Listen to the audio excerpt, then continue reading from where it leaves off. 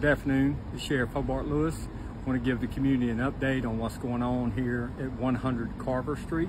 Around 3 p.m. today, our SWAT team was requested by the Department of Homeland Security to assist them with an ongoing drug investigation. Their suspect from that investigation arrived at this location. At some point armed himself.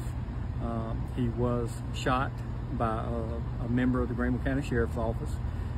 We know one deputy fired, we don't know how many rounds yet, but he was rendered first aid and transported to the hospital.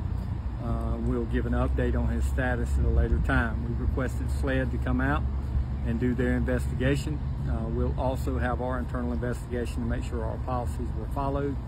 We'll also do a critical incident briefing. That'll be in 45 days, so December the 22nd, around 8 a.m. we'll release that video. So stay tuned for further information, and we'll get this out to you as quickly as possible.